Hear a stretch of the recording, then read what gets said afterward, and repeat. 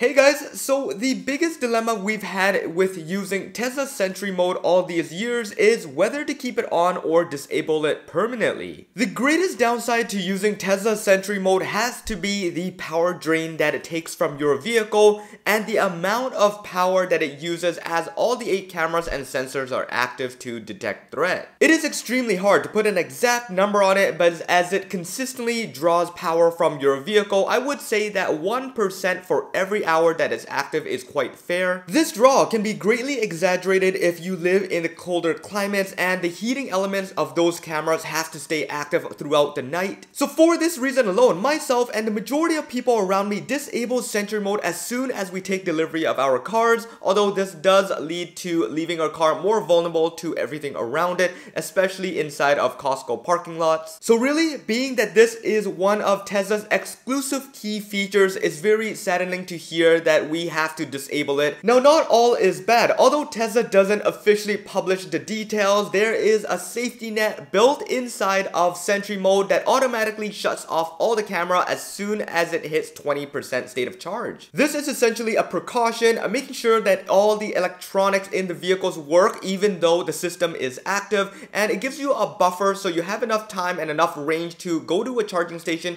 to top up your vehicle. So honestly, even though I am bringing this up, it's blown out of proportion just a little bit because there are these features built in place to make sure that there is no issue, and for those daily commutes there shouldn't be an issue at all. And of course, for those extended trips that you don't have a home charger or a supercharger nearby, you know at least that there is this feature that will shut off automatically and give you about 20% to drive to the next charging station. Alright, so with all that being said, there is some really great news and a lot of interesting stuff happening behind the scenes with Sentry Mode. It has been a very long time since we've seen any drastic update to this feature, but Tesla is finally putting some effort into making Sentry Mode much better and much more efficient overall. Just earlier this week, Senior Vice President of Powertrain and Energy, Drew Belingo, has agreed that Sentry Mode uses way too much power. In a response to a user on X questioning whether there will be a fix for the vampire drain that is happening on all vehicles that have Sentry Mode active,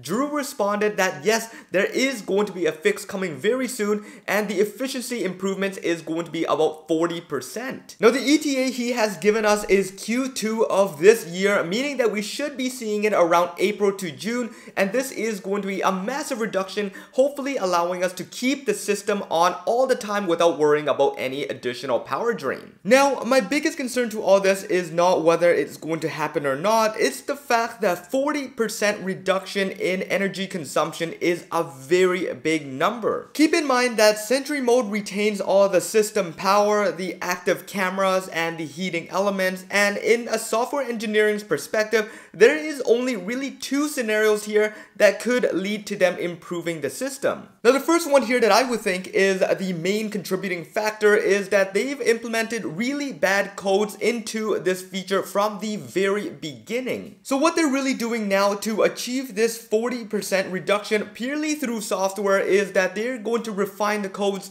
to make it what it should have been from the very beginning. The majority of this reduction is likely going to happen within the CPU. It's going to be less taxing overall to crunch all these data, and this is where we're going to see the most drastic differences. Now the next possibility here that really crosses my mind is if they are going to be removing important features that are coming from the stem of Sentry Mode. Things such as the additional sensors that go in conjunction with the camera system is now going to be disabled, and the recording quality overall is going to be reduced. Then there's other minor features that are just as important and they may be removing, such as the flashing headlights and the flashing taillights as soon as it detects a threat. And then you have also the most visual one, which is the display with the Sentry Mode active. This is probably going to be disabled so it can save as much energy as possible. This is where the full overall 40% reduction is likely to come from. Now of course there may be a variation to this or everything that I have mentioned combined, and this is where we're going to get the final number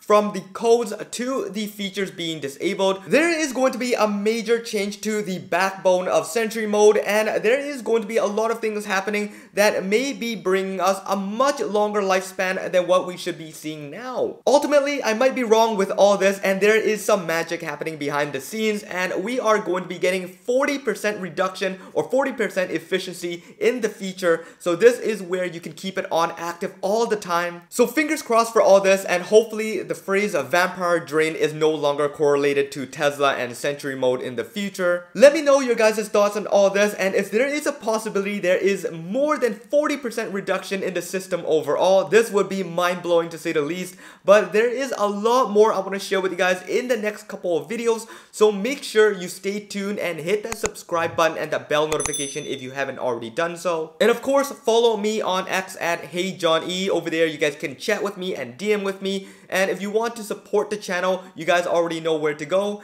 This is John, thanks for watching, I'll see you in the next one. Peace out.